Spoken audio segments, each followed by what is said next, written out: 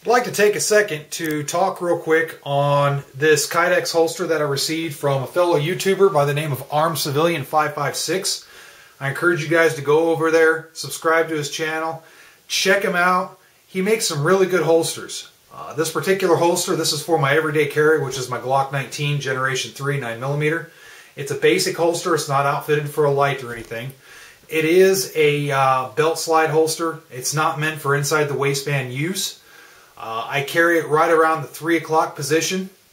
I can move it back to the 4 o'clock position with no problem, but typically I carry right around 3 o'clock.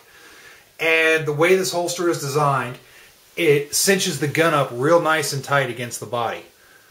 So even if I'm wearing a somewhat loose t-shirt or whatnot, I don't have to really worry about printing. The Kydex is of good thickness. It's not too thick, it's not too thin. It's the perfect width in my opinion. You can see there's a little bit of play, but it's still very rigid, so I don't have to worry about any deforming of this holster at all, which might cause some comfort issues.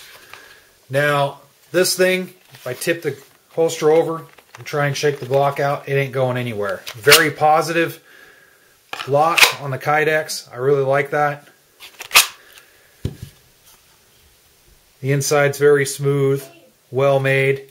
The rivets on this holster are well made. I don't see any issues with the rivets at all. On some Kydex holsters in the past, I've seen where the rivets might not be exactly even. All the holes are nice and uniform. The detail work on this is very nice.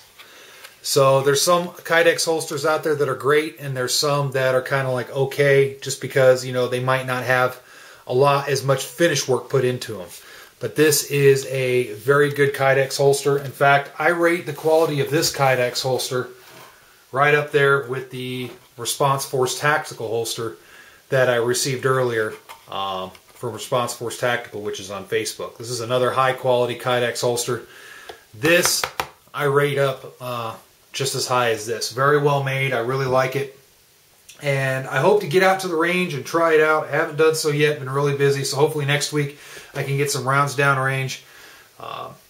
Use this holster a little bit more, do a little bit more review on it, a little bit more footage with it. But for the time being, the only experience I have with this right now is just from dry fire practice, holster, reholster, and carrying it for a few days.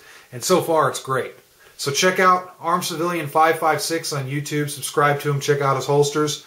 And if you're looking for a good Kydex holster, I think you'll do well by hitting him up and seeing what he can do for you.